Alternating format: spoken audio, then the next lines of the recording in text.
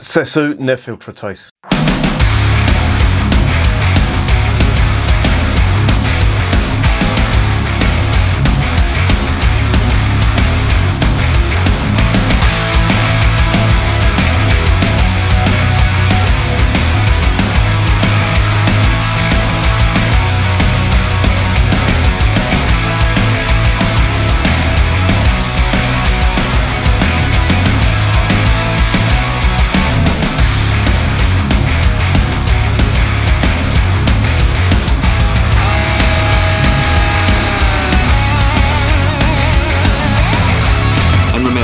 Life is too short to be drinking shitty beer. Welcome to another edition of Bands, Bikes and Booze Reviews. Another one from the Baltic states, and this is the Cēsu Nefiltrētais. Now, this is one of the beers that I got from the supermarket around the corner, and it's a range of beers that they've got in there. How they've ended up with them, I don't know, but they've got some Lithuanian beers, some Latvian beers. I've never come across these before, and I thought it's only right that I should get them and review them. So far, it's been pretty disappointing, but I was thinking about this the other night. I reviewed 3, I think it was last night, and there was a Baltica beer in there as well. That went down the sink. That was terrible stuff. And the other 2 were beers from Lithuania, which really weren't that good. And I thought, and I made the statement that beer further east of Hungary is not good at all, and I've sort of regretted that. And I was thinking about it last night, and I thought, well, I'm buying what is probably the most popular beer in the world. So for example, if we bought beer in the UK that was made by a macro brewer from another country, we probably wouldn't be getting the best beer that the country has to offer. So that was a bit of a, I don't know, a sweeping statement that shouldn't have really been made. So I do sort of apologise for that, because I don't doubt there are potentially good brewers in Lithuania, and I'd imagine there's some good craft brewers. In fact, thinking about it now, I think I've actually had a beer from Lithuania, craft brewed beer from Lithuania. I think it was a Goes or something, and it was shit. So what does that tell you? No, I'm convinced there must be. Surely a whole country cannot go without producing at least one good beer. Surely not. Anyway, I'll make it my mission to find out. Anyway, this one is from Latvia. Different country, but a Baltic state nonetheless. And this, believe it or not, this Cēsu Alus, as they are known, is the oldest brewer, not only in Latvia, not only in all of the Baltic states, but it's the oldest in all of the Nordic countries as well, which is some claim. Now, whether that translates well into the beer or not, I don't know. But what I will say is this is the most popular brewer in Latvia. It produces 64% of the country's beer. So you can imagine what sort of scale it's being produced on there. Latvia obviously isn't as big a country as some of the other European countries. It's relatively small, in fact. But nevertheless, it's the most popular beer there. That could be either one of 2 things. It could be that it's a really good beer, or that the beer is shit and this is the best of a bad bunch.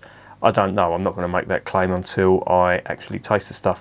But this is an unfiltered and unpasteurised beer. It's can conditioned according to the website, so it should be a little bit more interesting than some of the Lithuanian stuff that I drank last night, which quite frankly, it just lacked any character whatsoever. Marston's would have been proud of it. There was no aroma, no real flavour, and to be honest, I was left very underwhelmed by it.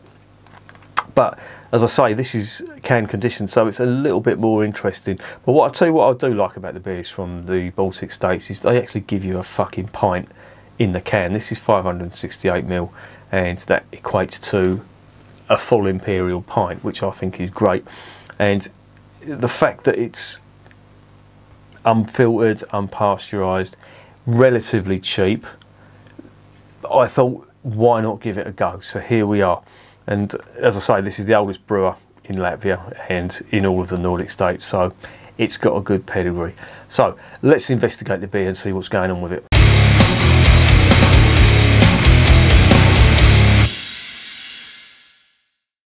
Okay, it is an unfiltered lager, on a par with the equivalent of a Kellerbier, a Zwickel beer, whatever you want to call it. It is can conditioned. It does contain yeast, or suspended yeast, so it is still fermenting in the can. It's 5.4% and it's 500 ml. What I do like about these beers, and it was the same on the Lithuanian beers as well, they put like a tin foil cover on the can.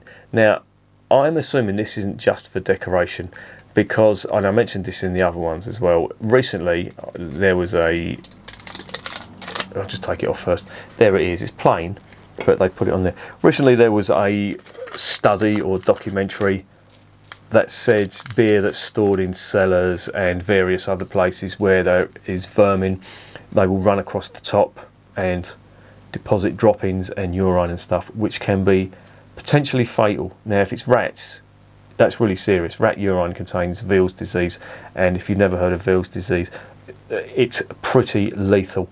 If you've ever worked in sewerage or in the water industry, you know, treating water and stuff like that, then you get inoculated for Veals disease, because it is a killer. And of course, mice droppings as well, and mice urine is pretty unpleasant as well, and you really don't want to be ingesting that by drinking it out of a can. So that's a nice little touch. I do like that. Other brewers could take note, but of course other brewers wouldn't do it because it would be too expensive. But there you go.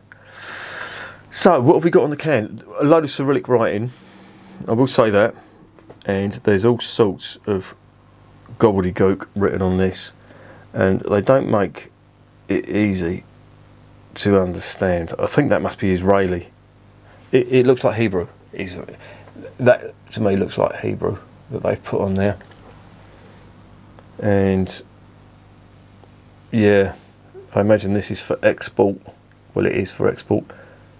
Contains barley malt, possible sediment, store at +2 degrees, best before base produce.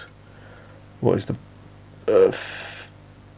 3rd of the 12th 21, right? Okay, whether that's the case or not, don't know, because it's got live sediment, so it's still conditioning in the can. And that's about it really. That's all I can tell you. So let's stop gassing and let's get this open.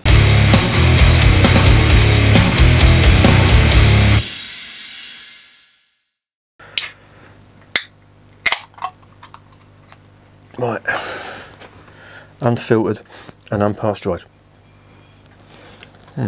There is a bit of an aroma to it. Wow, that's dark. That is very dark for a lager. That is the sort of colour I would expect from a Bohemian or Czech pilsner. That deep amber orange colour. In fact, it does look a bit like a wheat beer.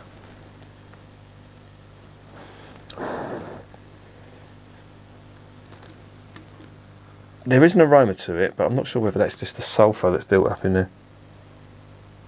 It's quite grainy and grassy. Slightly more interesting than the other stuff that I tried from Lithuania. And there it is, that's the whole lot in the glass. Half finger, foamy white head. Orange colour, as I say, looks almost like a German Weizen. It's like an orangey, cloudy, orangey yellow colour.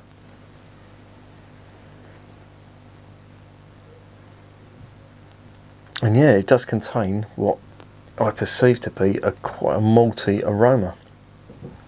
Interesting. It's got a little bit more going for it than the Lithuanian stuff, as I said.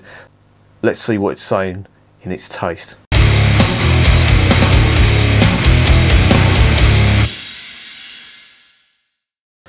Bottoms up.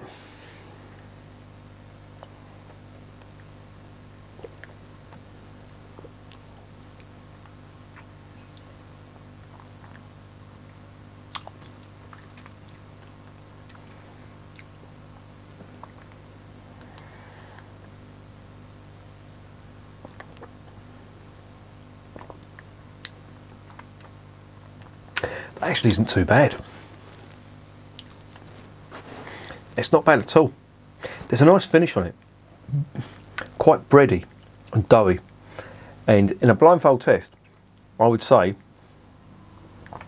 that was a macro brewed Zwickel or Kellerbier.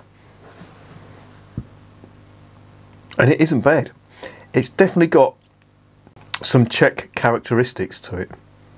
There's that lovely malty type taste that you get on good Czech pilsners.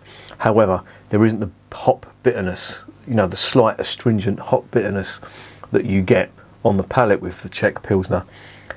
Not bad so far.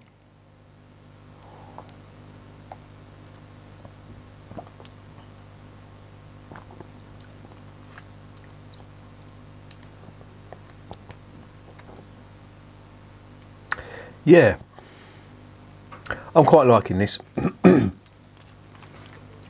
Relatively sweet compared to a lot of German Kellerbiers, and I'm going to compare this to a Kellerbier because it's an unfiltered, bottom fermented type unfiltered lager, and it's got that breadiness that you get on the finish of some good German Kellerbiers, but it hasn't got the slight sourness from the yeast, which for me is characteristic of Kellerbier, and it makes it a little bit more interesting for me. But for the money, and I'll tell you what it cost me a bit later on, for the money, this isn't too bad at all, and it's certainly the best one I've tried out of all the Baltic ones so far.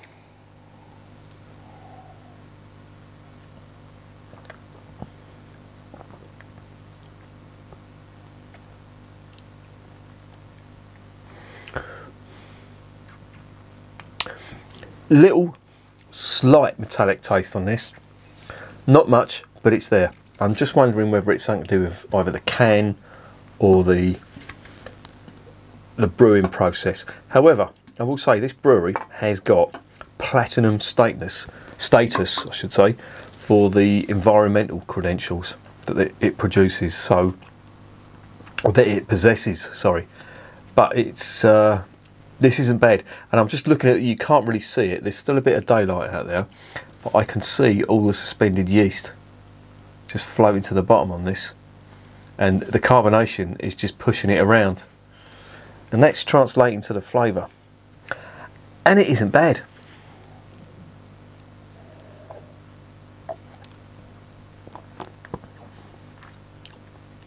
Don't get me wrong, the flavours aren't big on the palate.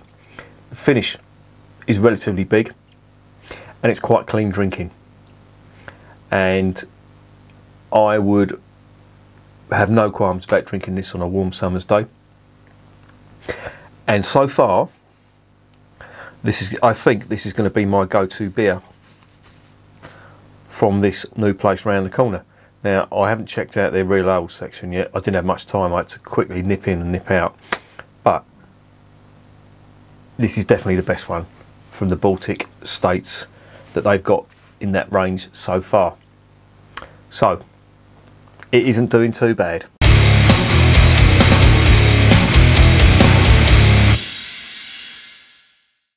So, what's the verdict on Cēsu Nefiltrētais? It's not bad at all. It's got a little bit of Bohemian Czech pilsner style character to it in the malts, but it's also got the German Kellerbier drinkability, although it does lack the very slight sourness that you do get with certain German Kellerbiers. But I'll tell you what, it is not bad. It's certainly not the worst beer I've tried in the world. No unpleasantness in that. Relatively cheap. It cost me £2.30 something for a can, and that is a pint can, and it goes down very nicely indeed. I am drinking this cold. It is coming out the fridge. It was really cold in that fridge that they've got round the corner. My fridge isn't that cold because sometimes I put other beers that I don't want to drink too cold because I'm going to not get all the flavours if it's too cold. But I'll tell you what, this isn't bad at all.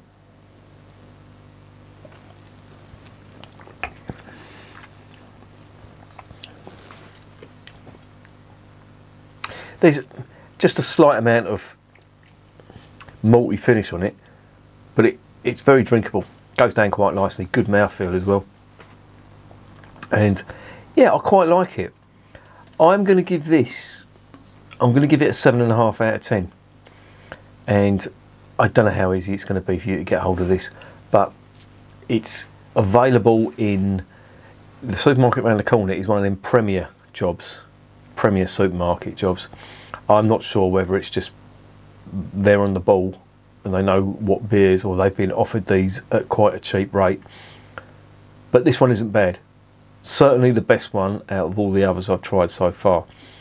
And I think 7.5 is a worthy mark for it. I wouldn't give it any more. It just doesn't stand out that much. I think the fact that it's unfiltered, and it is unfiltered, you can see the suspended yeast in it getting thrown around by the carbonation, and it's not bad at all.